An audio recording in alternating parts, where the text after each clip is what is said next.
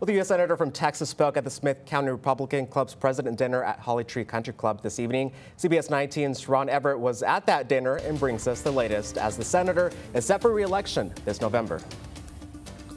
Where when the feds won't secure the border, how proud are you of the great state of Texas that we are fighting to secure our border? That was Texas Senator Ted Cruz speaking to Smith County Republicans about issues at the southern border. Typically, it costs between $3,000 and $12,000 to cross.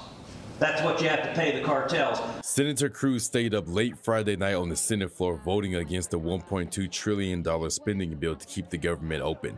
Cruz, along with other Republicans, tried to pass amendments dealing with homeland security. We forced the Democrats to vote on amendment after amendment after amendment.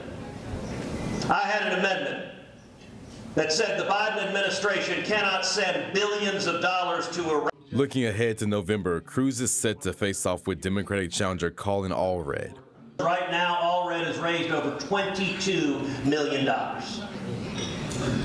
The Democrats intend to spend more than $100 million in the state of Texas. He spoke about how important it is to his campaign for Republicans to vote this November. Keep standing up, keep speaking out. Use your voices. In Tyler, for CBS 19, Ron Everett.